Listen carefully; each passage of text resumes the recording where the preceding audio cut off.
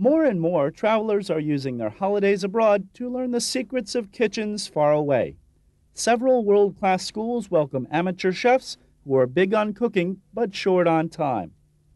In the 1980s, Thai restaurants were all the rage. Now, like pilgrims, Thai food lovers from around the globe are flocking to one source of spice, the Thai cooking school at Bangkok's Oriental Hotel. They come to study with Charlie, one of Thailand's most knowledgeable masters of Thai cuisine.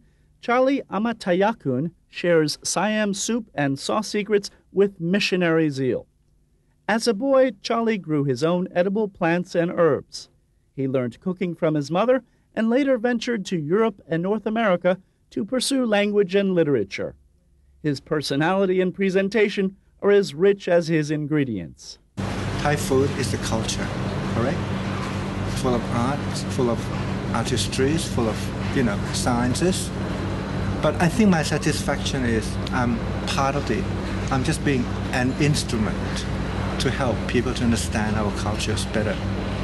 Each 4-hour class centers around demonstrations with common Thai spices, herbs, vegetables, and meats, all in preparation for a group lunch. Now, classes are offered 4 days a week. On Mondays is Thai contemporary cuisine, Tuesdays is North and Northeast style, Wednesdays is Southern cooking, and Thursday is gourmet or haute cuisine. That leaves Friday to explore the city. Bon appetit.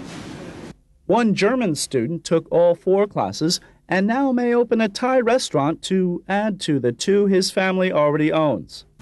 I have learned a lot in the weeks, but the curry from the Thai curry is very interesting, and you see this today we learn about curry with duck, and it's very good.